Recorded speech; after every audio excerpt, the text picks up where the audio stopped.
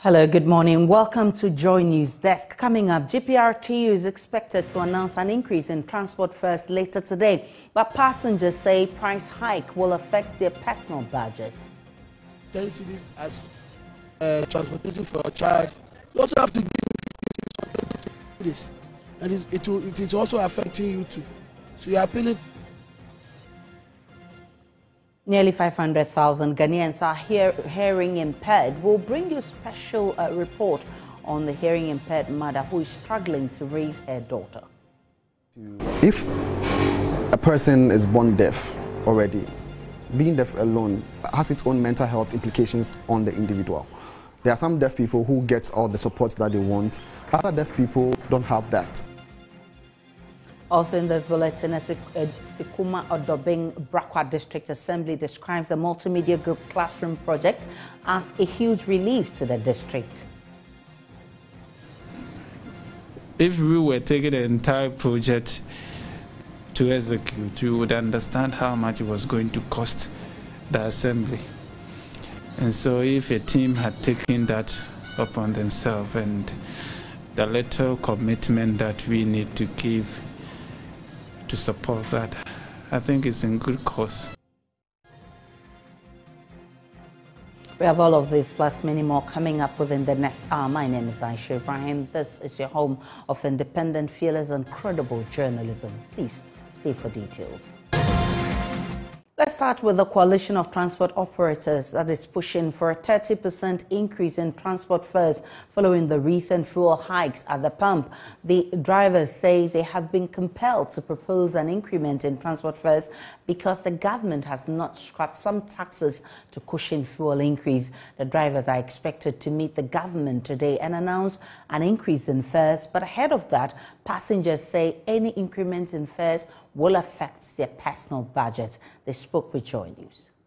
Okay, so definitely it's going to affect us because technically this year most of us, our salaries were increased.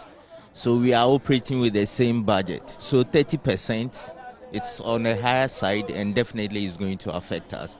So we will plead with the government if the other taxes on it, which can be taken out for us to be cushioned a little bit, could be done. It could help us a lot. Walk a distance before they join the bus. Maybe if he's going to Kaneshi, some of them will manage to walk from here to Awudume. If he sees that he's tired, then from there he will take their car. Some of them also buy bicycles for their children who are schooling, and other old people who are working as securities. They also manage to buy bicycles because the cost of transportation is too expensive. And looking at their salaries, it doesn't help them. So people find so many ways to come to work and live as well. So it affects our work. And our children are also schooling as well. So if you give 10 cities as transportation for your child, you also have to give him 15 cities or 20 cities. And it is also affecting you too. So you are appealing to the government to do something about the fuel price. Instead of increasing the transportation fares, I think something should be done about the fuel prices. I don't support it because at first if we were paying 1 cedi, we will pay 1 cedi 30 pesos, and that will affect us so much. It will affect us so much. So cost of goods, items will also increase, and it will affect everybody. So I don't support it at all.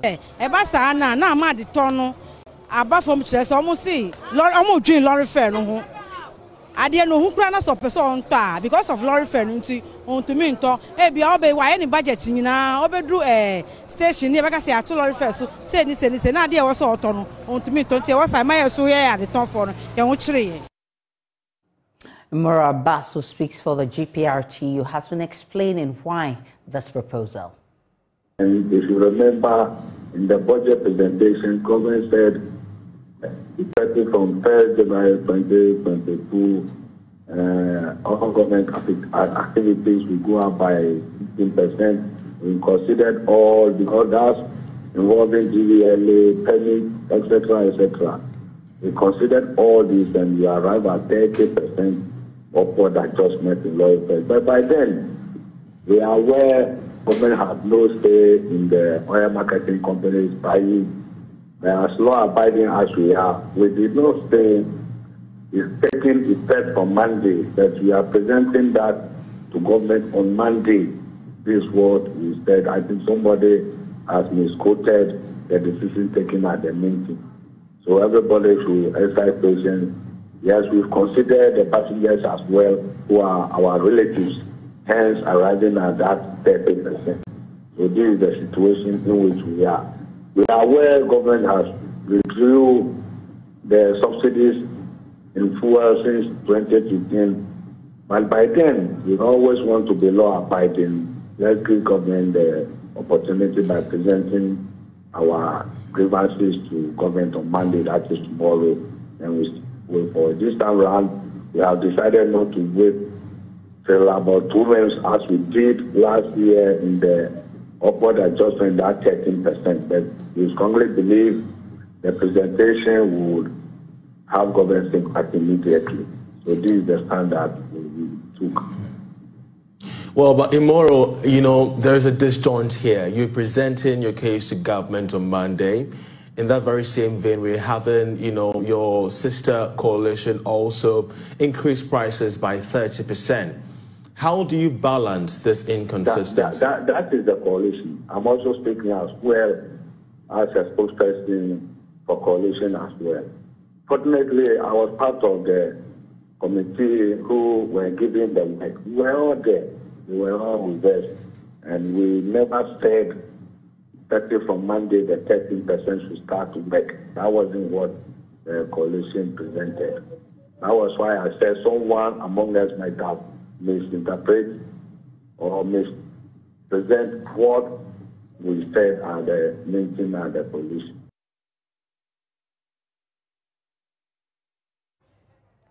You have Imora Abbas who speaks for the GPRTU on why they're proposing a 30% increment on fares. Now, let's move on to other stories. Depression and anxiety are common among people with hearing impairment. This is according to a 2019 Oxford University study. Nearly 500,000 Ghanaians are hearing impaired per the latest population and housing census, but a lack of attention for many of them means some endure a life of pain with little or no help in critical times as childbirth. In the following report, my colleague Justice Beidou shines light on the life of a mother with hearing impairment and her journey to bring up her daughter. When Esther Kofi found out that she was pregnant, she says her heart skipped a beat. As a woman with hearing impairment in a country with little or no support for people of her like, life was already tough. There's a lot of, hearing people who refused to accept me as a deaf person. Thanks to her family, her delivery and parenting has not been as rough. But not all deaf mothers are this lucky. Some people think that, deaf people can take care of their kids. Actually, we can, and we do our best. I like her a lot. She's really smart, and she actually got to know that her parents are deaf, very early. Example, when we go out, when I go out with her, and we are in the car, she doesn't talk with me, like speaking. She signs with me when we're in the car because she knows that her mom is deaf. Teachers were even calling me Mumuni. It got to a point when you come to my school and you mention my name, nobody knew me until you say Mumuni. Before everybody will know, oh yes, this is the guy you are looking for. It was that bad. Jonathan in Team Dakun grew up in Koforidua. His mother and father were both deaf. Today he works with the Ghana Association for the Deaf, and he is the one who has brought me to meet Esther and to help me interpret what she wants to say. If a person is born deaf already, being deaf alone has its own mental health implications on the individual. There are some deaf people who get all the support that they want. Other deaf people don't have that. They don't have the support. Nobody's helping them. Nobody, they are neglected. Look at what that alone can do to a person. So if that person happens to be a mother then they end up treating, you know, it also has some kind of effect on the child, because then they end up treating the child in a certain way that we would say it's not right. A 2019 Oxford University study showed deaf adults have a higher reported rate of diagnosis of depression or anxiety disorder. The Ghana Health Service does not have sign language interpreters in many health facilities across the country. Deaf women go into labor many times under doctors who do not know how to communicate with them. Antenatal and postnatal centers largely do not have sign language interpreters, and there is almost no one to talk to about their mental health post-delivery. In Ghana too, even normal people who have mental health are not even able to access healthcare because of what discrimination and how people will talk about them. How much more a deaf person? They don't even know that there's a place where they can even go to get that assistance. I'm not God to know what her future will be, but what is I want to do is that I want to work so hard to give her the best education that she needs, to give her every needs that she wants. Maybe when she grows up, she's of age and she wants to be a doctor, I'm ready to support her to become what she wants to become. I'm ready to encourage her to learn hard, to make her parents proud. Compared to her friends, Esther has been lucky. But in a country where care for deaf people is almost non-existent, many deaf mothers are going through a dark, lonely journey of caring for their children. Justice Baidu, JoyNews, Ebri.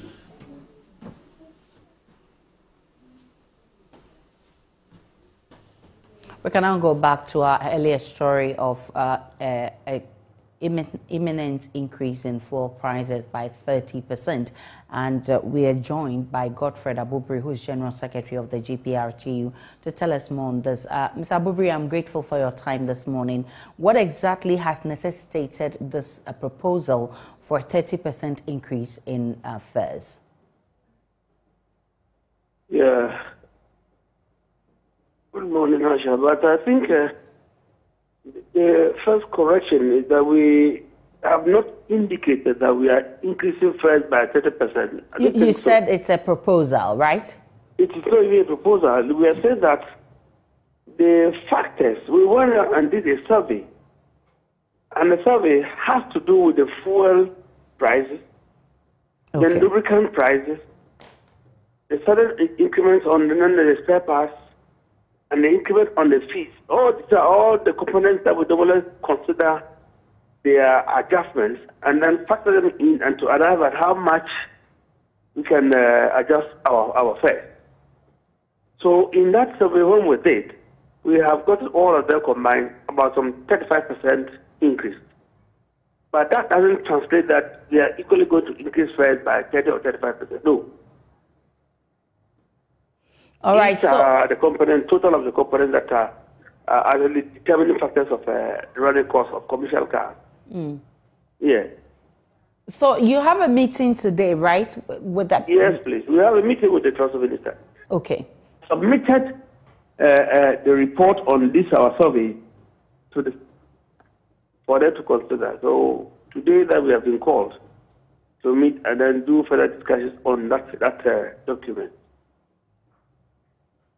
What are your expectations of this meeting as you go into the meeting? What time even are you going for this meeting? Well, our expectations suggest that we are just going to do a negotiations as to by what margin are we going to accept and increase our fares. By what margin that we are going to agree and then to do effect on our fares. So yes, you've indicated that you are asking for 30%. That means that you should be able to defend it when you get to this meeting at the table with the Transport Minister. What will be your biggest argument at this meeting? You have just quoted me wrongly. I didn't say we have indicated that we are asking for 30%. I didn't say that. I said the factors increment. One thing is that when you do the survey, and then you get about 30% adjustments or increments in total. It doesn't mean that you are going to increase fares by 30%. Yeah, you are proposing. Yes. Okay. So I'm asking, what kind of arguments are you going to put up to ensure that you get what exactly you want? Yes, even if for now we will get there, our discussions should be centered on, even if we are going to give you the free hand. Oh, I think by your calculation, it's worth it. So go and increase your fares by 30%. All operators will not go and make such a mistake. Because the system as we are now, coupled with the COVID, still there's kind of serious drawbacks. And then the passenger turnout per day is affecting our business. That's why this time around we are acting in a different manner by being reluctant in hastily increasing fares. So what we think we are going there is just to ask for the margin that we can increase and still put ourselves in business. I'm grateful. And still put ourselves in business. So this is the proposal for now, 30%. Yes. Yes. Okay. So exactly the margin you are looking for? Well, it's not what we're looking for. We think that even though they ask us to see by what time, what margin do we think we will increase, and then all of us will. That's what you want to ask the minister to tell you how much percent you should charge. Is that what you're saying? No, we wanted to be aware of the level of component. Now, if they are looking at only the fuel component, we have given additional areas where there are factors that affect our business. You see, we don't normally look at the fuel component alone. That's why the need for us to do this kind of survey and then to add up the rest for them to see. So what time are you meeting the minister? 3 o'clock today, please. 3 o'clock. All right. I'm grateful for your time, Mr. Godfred Abubri. He is the General Secretary of the JPRTU. Let's move on to other stories. The Bono East Regional Director of the National Road Safety Authority, Emmanuel Champon-Parry, has bemoaned the number of people killed through road traffic accidents involving motorcycles. The region, by statistics available to the NRSA, recorded a total of 288 accidents, which resulted in 129 deaths, out of which 85, representing 65.9%, died through motor accidents, a situation authorities described as worrying. Correspondent Anna Sabit has more. Road traffic accidents remain a major public health and development challenge in Ghana. They are amongst the top 10 causes of deaths, draining over 2.5% of Ghana's gross domestic product annually. In the Bono East region, a total of 288 road accident cases involving 537 vehicles were recorded in the year 2021. The region recorded 129 deaths, out of which 85 persons, representing 65.9%, died through motorcycle accidents. Emmanuel Champon-Parry is in charge of the Bono East Regional Road Safety Commission. So in 2021, in the Bono East regions, this was the road traffic crash case in the region. That's the situation that happened in the region last year. 288 cases were recorded, and out of that, 537 people were involved. And somebody will ask, why is it that the cases are 288, but the crashes, the vehicles involved are more? It is because in a crash, it can involve 2 or more vehicles. That's why the cases are more. Then we have 65 pedestrian knockdowns, 65 pedestrian, and out of that, 129 people lost their lives. And as I said, 85 people died as a result of using motorbike or motorbike knockdown. So that's it. Then we had 383 injuries. 383 people were injured, and at the injuries, some cannot walk again. They are permanently injured and they cannot do anything again. He attributed the increasing number of deaths recorded through motor accidents to the neglect to road traffic regulations by motor users. It's as a result of bad human behavior. They don't comply with the motorbikes, they don't comply with the road traffic rules. And also, these days, there are influx of motorbikes. People are buying the motorbikes more into the system. So definitely, the more the motorbikes, the more the motorbike accidents. And also, the motorbikes, they are supposed to take the one with the 2 tires. They are supposed to carry only 2 passengers, the person riding and the pillion rider, the person behind. If it is Pragia, it's all to take 3 or not more than 4. But here is the case: people carry more than 2 people on one motorbikes. And even when you look at the Pragas, people overload, especially school children, they overload them into the Praga while they are going to school. So when something happens, so instead of expecting maybe 2, because it's a motorbike, expecting 2, then you end up recording more deaths or fatalities. He however noted that the Commission is liaising up with other stakeholders to intensify education and sensitization, as well as increase enforcement on our rules to reduce the numbers. National Safety Authority in the Bono East region and the nation as a whole, we are doing our best to curb the road traffic crash in the country. So we still continue to do our intensive education. We don't do education only during Christmas.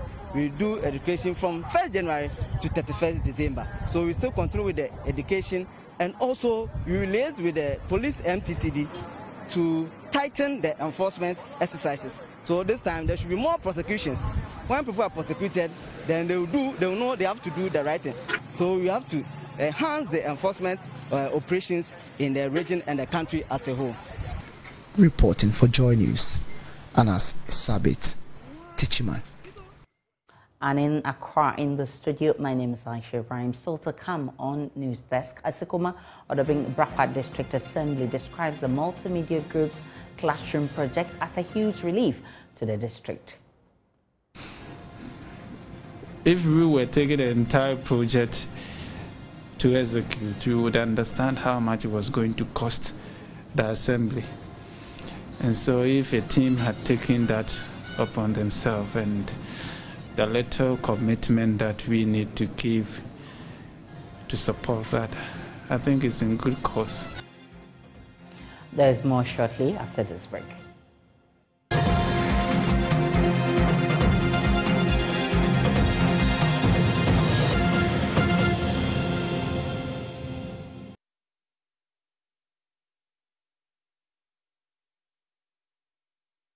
Welcome back to News Desk. The Esekuma Odobing Brakwa District Assembly has described the classroom project as a huge relief to the district in terms of educational infrastructure.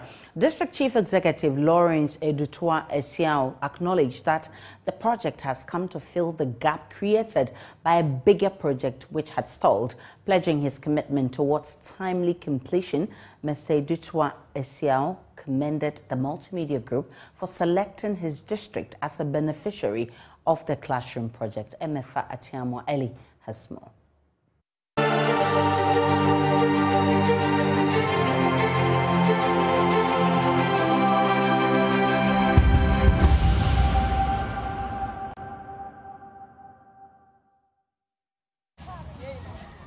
In fulfillment of the Assembly's commitment to the successful completion of the 3-unit classroom block for the Brima Chamra GA Basic School, the Esekuma Odobing Brakwa District Chief Executive Lawrence Edutia Esiong personally escorted 8 trucks of sand to the construction site to fill the foundation. He organized an excavator to move to site the trips of laterite required for the hydrophone block production.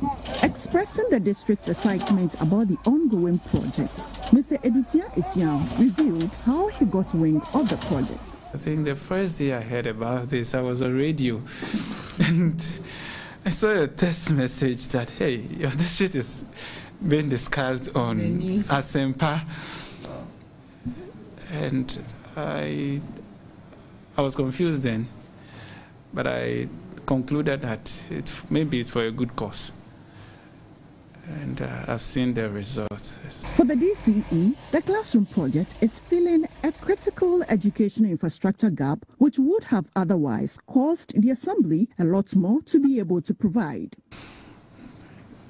If we were taking the entire project to execute, we would understand how much it was going to cost the Assembly.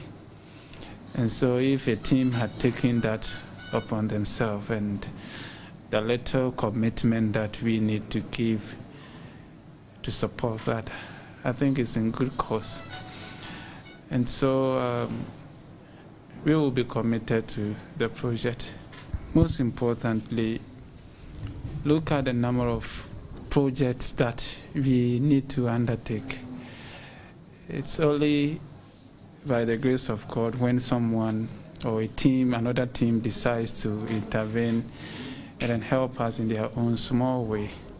But specifically with Jamra, we know the history, and I did not to repeat what we wouldn't want to hear again. But there is a bigger project that was started some time ago. I'm sure if that project had been completed, I think this issue wouldn't have really come up. And so we are aware, work so far, what needs to be done. And so your team should be rest assured that we are not going to fail on our side. That's specifically what we need to do. So let's expect the best. And once again, I'm grateful. Senior news editor at JoyNews, Fifi Kumsin, who led a team from the multimedia group to ascertain the progress of work on site, applauded the DCE for his support, while reminding him the classroom project could be another solution to his quest to dealing with teacher attrition in the district.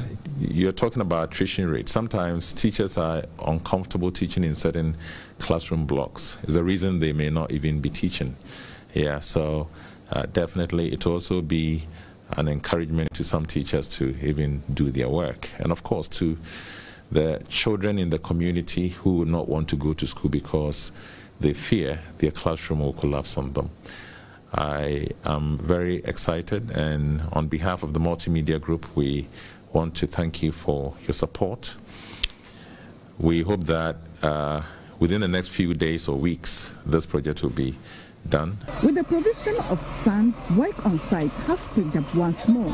The DCE could not hold back his joy and appreciation to the multimedia group and its partners. Maybe I should add my voice in thanking all those who have been contributing, because I see him for almost every time trying to thank even those who are yet to contribute.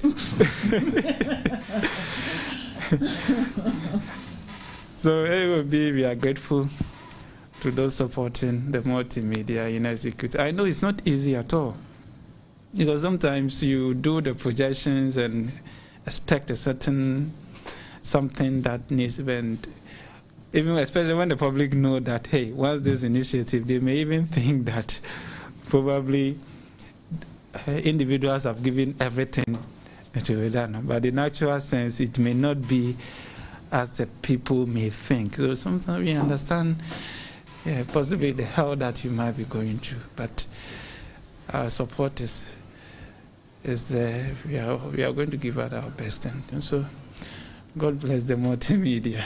Thank you for the work so far. The Classroom Project is brought to you in partnership with the Star Ghana Foundation, with funding from the Dutch Foreign Affairs Ministry.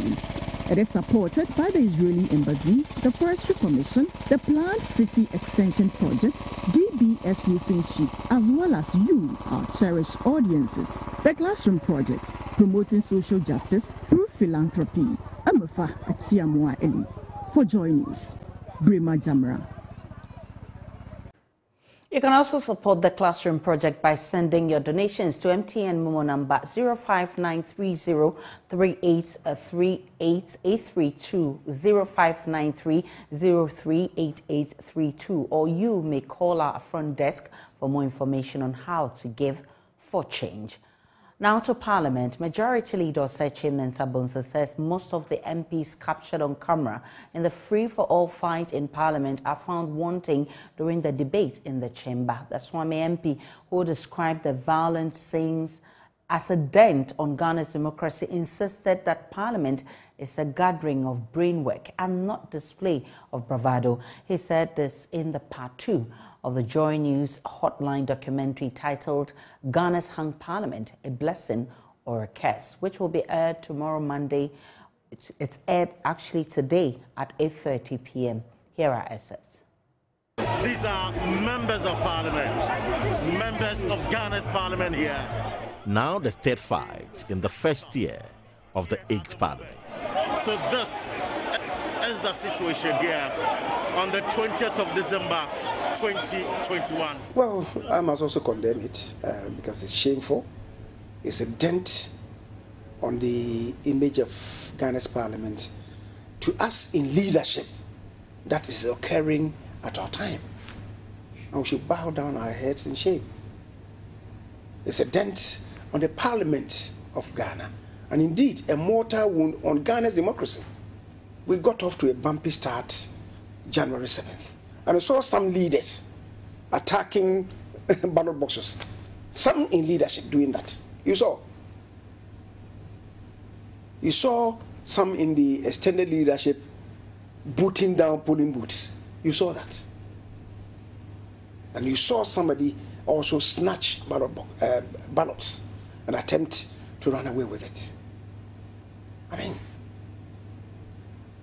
it's such a shameful incident that day, what happened. And then December, these rowdy scenes, fisticuffs.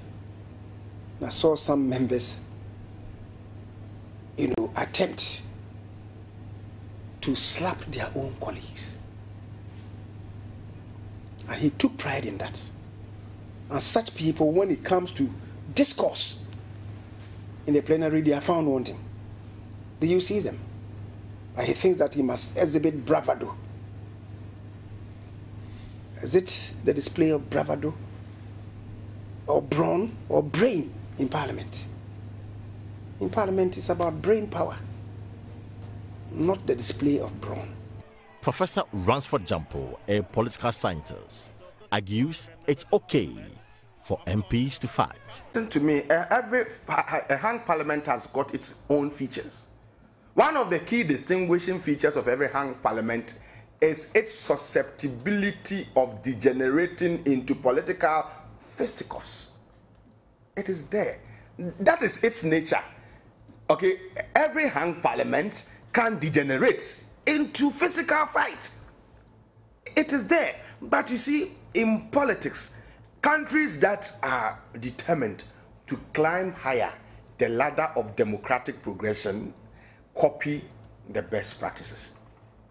You understand? So my point is that even though fisticuffs are features of every hung parliament, there are parliaments that are hanged that do not show that features. They are mature. And so rather than looking at countries that have fisticuffs because they have hung parliament, let's look at other countries that have tolerance and that are able to dialogue and reach consensus with their hung parliament and copy them. Can I speak with Parker Wilson? He put together the documentary that airs today at 8:30 p.m. Parker, what should we expect in this part 2 of the hung parliament?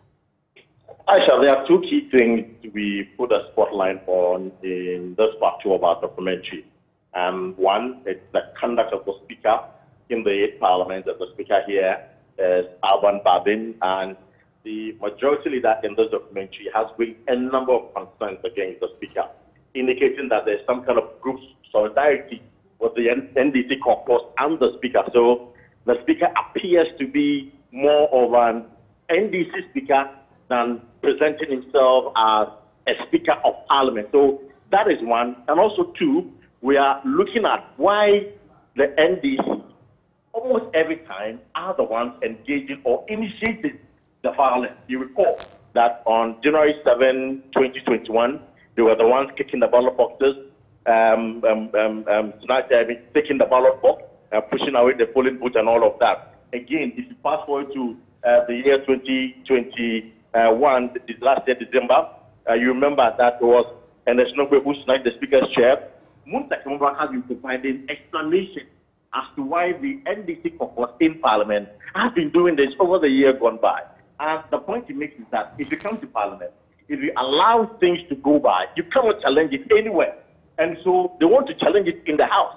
You can't take it to court when you allow Juwais to engage in his words, illegality or otherwise. And that is why you see that almost all the time being aggressive in the chamber. So These are the two key things we are interrogating in the part 2 of our documentary, Ghana's Hang Parliament, A Blessing or a Curse. And Rosford Jampo has an interesting perspective on who the speaker should be.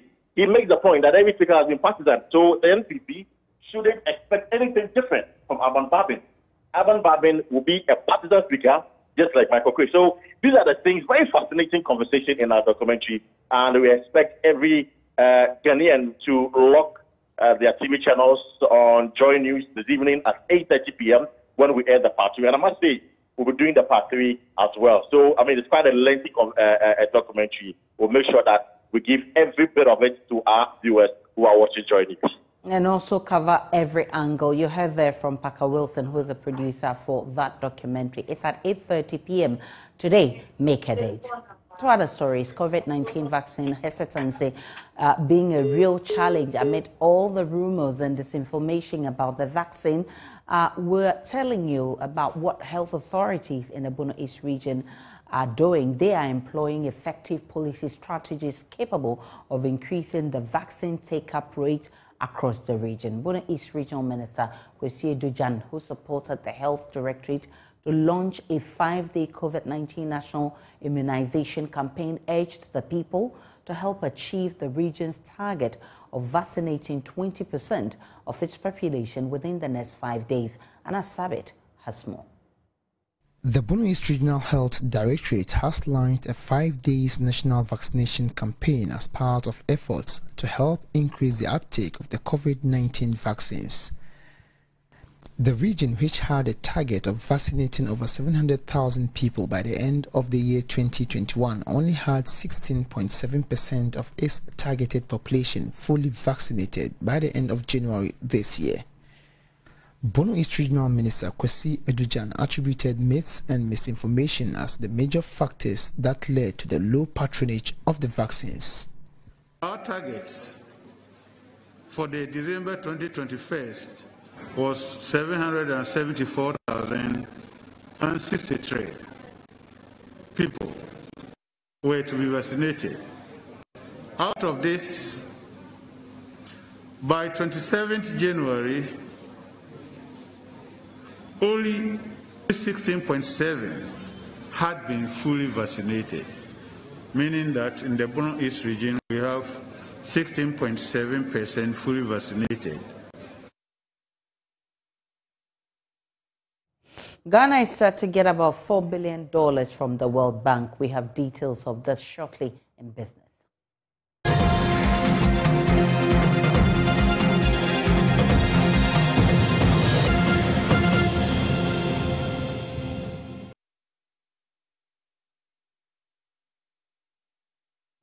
Hi, good morning. Welcome to Business. My name is Darryl Kwao. Ghana is set to get about $4 billion from the World Bank to support the economy and the budget from next year. The funds will be spread over 5 years and could see about $700 million disbursed every year, but tied to key reforms. Pierre Laporte is World Bank Country Director.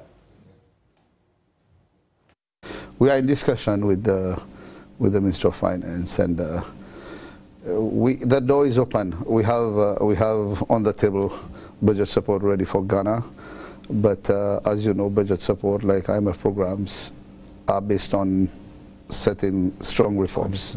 So we are in discussion now with the government to what we hope can be a reasonably strong enough reform package that I can take to my board sometime at the end of this year or early next year. We are keen, we want to. We are in discussion with the government for that. And that is a financial program for Ghana, right? Coming from the World Bank. Yeah, it will be a budget support from the World Bank, yeah, besides the projects that we do. This will be basically cash support to the budget. Okay, but it doesn't come free. It comes with satisfying certain fundamental reforms that will have positive impact on the budget and on other sectors of the economy, like energy. How much are we looking at here from the bank? It can be anywhere $200–300 million we can talk about. Yeah. What total funding are we looking at under this country partnership program? It's we're looking at $700–800 million every year for Ghana in the next 5–6 years. Yeah, let's say about over 6 years, about over $3.5 to $4 billion. Now, Group President for CAGL, a licensed radioactive transporting company, Isaac Amakumensa, has called on companies that transport radioactive and explosives to consider giving training to the various stakeholders and employees responsible for carrying out such activity. He spoke to Joy Business after a day's training for over 50 frontline security agencies in the radioactive chain in the Western region. Correspondent in Natalia Kwanzaa has more. Isaac Amakumensa said the explosion at Apiate 2 weeks ago has become a wake-up call for the company to make sure that everyone along within their chain of work gets to know exactly what they are working with to handle them appropriately. Describing the explosion as a tragic accident, he said, radioactive source transporting companies must take a cue and start thinking of the impact that inadequate training and lack of knowledge by the workers can possibly bring. Mr. Isaac Amakumensa said the explosion at Apiate should be a call for all, including the CAGL, to intensify regulation and knowledge base on radioactive to enhance safety. This training is not meant for protection of yourself alone. It's meant for you to protect yourself, your neighbors, and the environment as a whole. Because you saw water being tested because of the possibility of radioactive leakage, right? So everything is not just about me or you. It's about the whole community in which we live.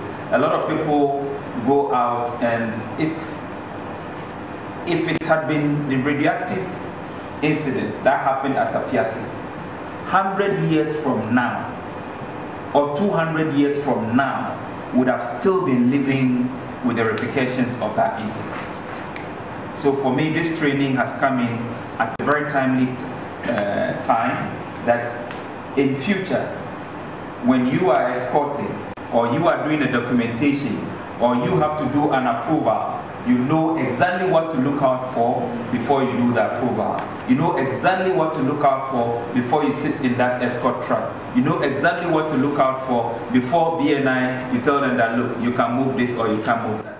A senior resource scientist at the Radiation Protection Institute, Dr. Francis Otu, on his part said, though there are no ready statistics to back the impact of radioactive sources in the country, that of the lack of knowledge can go a long way to affect generations unborn.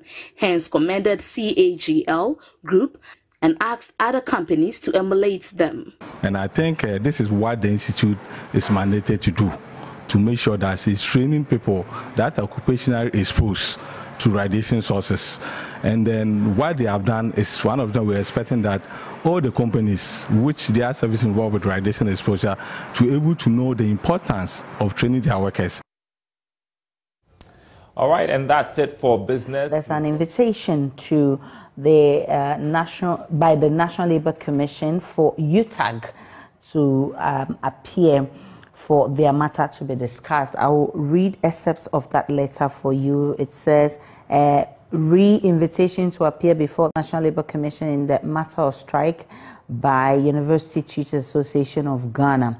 And please refer to the letter dated 3rd February 2022 of even reference on the above subject matter. Per letter dated 4th February from the Council for UTAG, Dako Kelly, the latter and company, UTAG, has declined attendance at the Commission's meeting of today's date, 7th February 2022. And it says, in view of paragraph 2 above, the National Labour Commission writes to advise all parties that the meeting is hereby cancelled. And it's signed by Dr. Benis Welbeck, Director of Administration and HR for Executive Secretary. And that's how we wrap up News Desk. We'll bring you more on this on News Today. My name is Aisha Ibrahim. Enjoy the rest of our programs.